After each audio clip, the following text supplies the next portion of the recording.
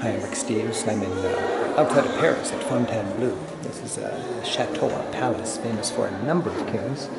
This was designed for Francis I, Francois Premier. It's Renaissance style. And we're having a great time gathering all of this for our film crew. There's Peter the cameraman and Simon working on the script. And it's just sumptuous architecture. And I've always thought, what a great opportunity for a school teacher to be able to come here with their students and have a little puppet contest or a little puppet show. And all the kids with their hard-to-get-lost vests listening to their storyteller. And something happened back in the 1500s. And the kids are learning about their heritage here in France. We're outside of Paris, enjoying Fontainebleau and making beautiful TV.